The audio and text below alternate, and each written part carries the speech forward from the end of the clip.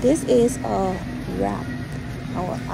We call it wrapped. So first thing, you want to get your soft taco, very soft taco, and get your Philadelphia whipped cream, 1 tablespoon.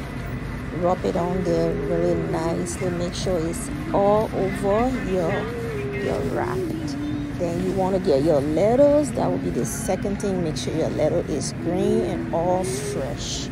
Lay it on there. And then the second thing, you want to get your tomato, cut it in halves, and lay it on there, 4 pieces, slice of tomatoes. Then once you have your tomatoes on there, the next thing you want to do is get your ham.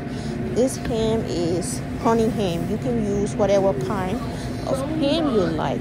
So you're gonna lay 6 pieces of honey ham on there and get your Swiss cheese, 4 slices of Swiss cheese on your wrap, and then sprinkle some red oil on there.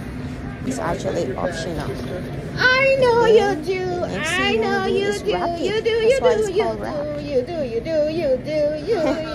Look at me doing my dance. That's my happy dance when I make sandwiches.